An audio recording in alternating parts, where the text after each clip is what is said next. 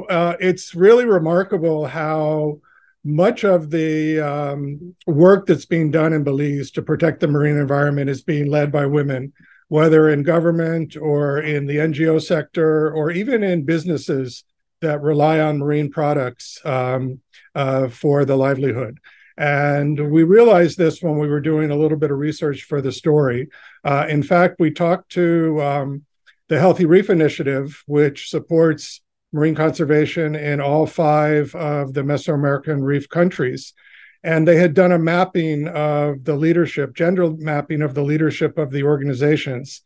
And they found that of their partners in Mexico, less than a quarter were led by women. The second highest was Honduras at about 45%. And then Belize, it was more than 90%.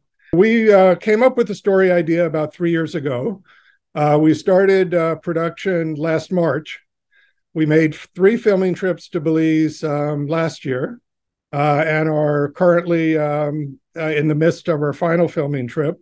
It's going to be a feature-length documentary, about 100 minutes, and we expect to complete the film by the end of this year and have it ready to premiere sometime during the first quarter of next year.